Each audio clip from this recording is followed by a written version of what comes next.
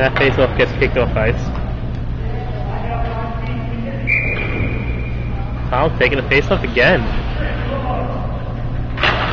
And he loses it.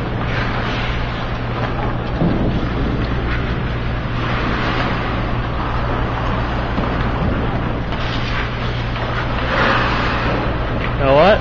I do believe Tom scored 2 goals. The way Tom is playing, Tom is the MVP of this team. Says a lot. And that's the end of the game. The Ice Hawks take this one 4-1.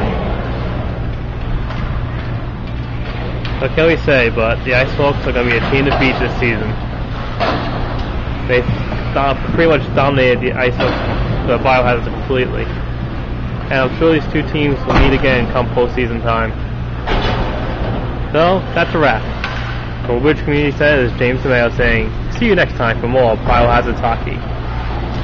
As the players all shake hands, Paul's going to lead the rush as we fade to darkness.